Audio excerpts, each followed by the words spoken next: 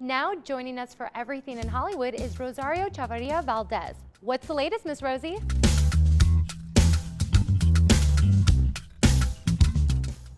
Hello Metro, welcome to another scandalous, juicy, fun-filled segment of EntertainMET. I'm Rosario, bringing you the 411 on all the latest Hollywood and local gossip. Get ready for Hollywood's biggest night. It's time for the Oscars once again.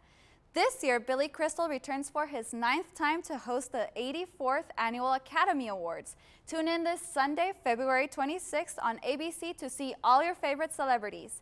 Tom Hanks, Angelina Jolie, and Halle Berry are among the presenters.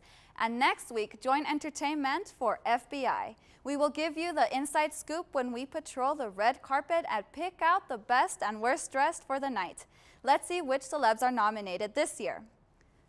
And Adele is one of the most talked about artists, especially because she seems to win, well, pretty much every award she's ever nominated for.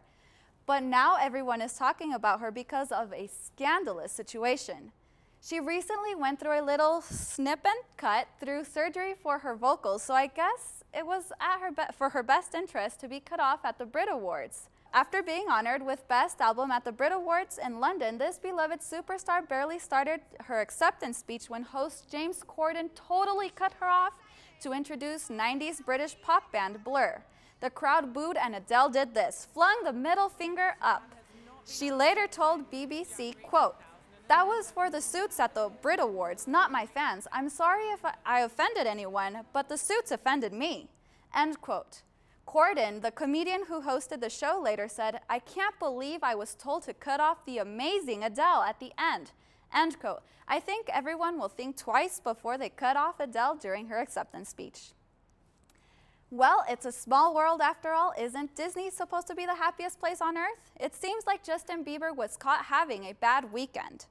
Poor kid just wanted to have fun and meet Mickey, but in a new video making its way around the internet, two giggly fans of the young singer spotted him on a ride at Disney World with his father and girlfriend, Selena Gomez, and told the artist they followed him on Twitter. His apparent response, "F you."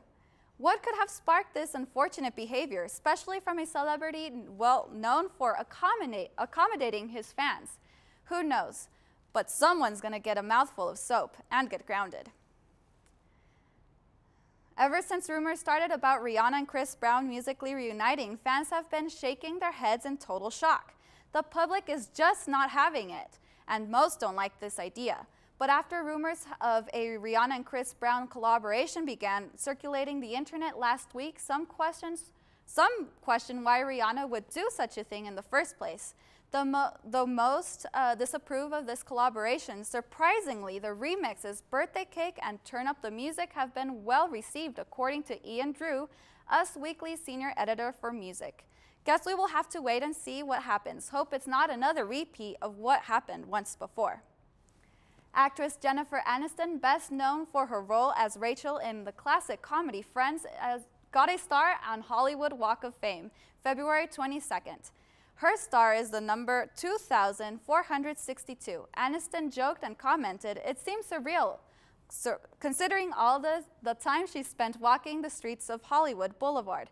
But she quickly added she wasn't walking the streets in that way. We congratulate Aniston on her achievements and wish her the best in her coming-up film Wanderlust, opening today.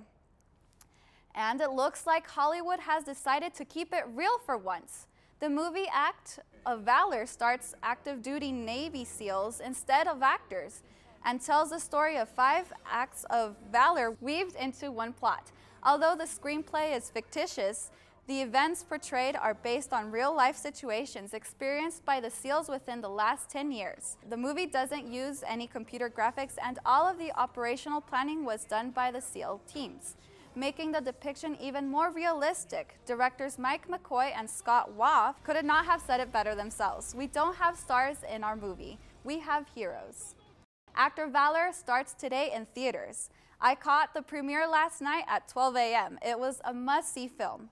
And that's going to do it for EntertainMET. I'm Rosie, back to you on desk. And I don't know about you, but I love award season, so I'm super excited for the Oscars. And I love Jennifer Aniston. I absolutely love her. You gonna go see the movie? Oh yeah, for sure.